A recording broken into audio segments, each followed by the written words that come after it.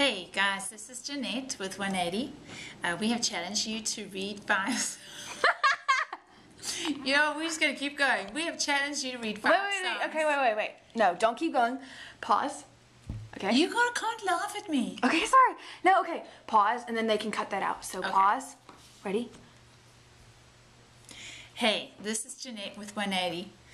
We have challenged you to read 5 psalms in the month of June. And the verses that stood out to me from today's psalms are Psalm 19 verses 12 to 14. How can I know all the sins lurking in my heart? Cleanse me from these hidden faults. Keep your servant from deliberate sins. Don't let them control me. Then I will be free of guilt and innocent of great sin. May the words of my mouth and the meditation of my heart be pleasing to you, O Lord, my rock and my redeemer. This is a prayer of David's to God.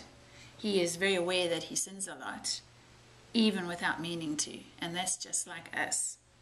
I want to be praying just like David, that God would help me guard the thoughts of my heart and control the words of my mouth, so that he is pleased with me.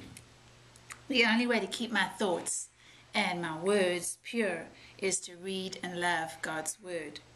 This is seen in the verses before, in verses 7 to 11. As we spend time in God's word, even as we do this psalm challenge, let's allow God to change our thoughts and our words. He is our rock who never changes, and he is our redeemer who has saved us. If we're giving our lives to him, we are his. Let's allow him to change our thoughts and our words. Love you guys.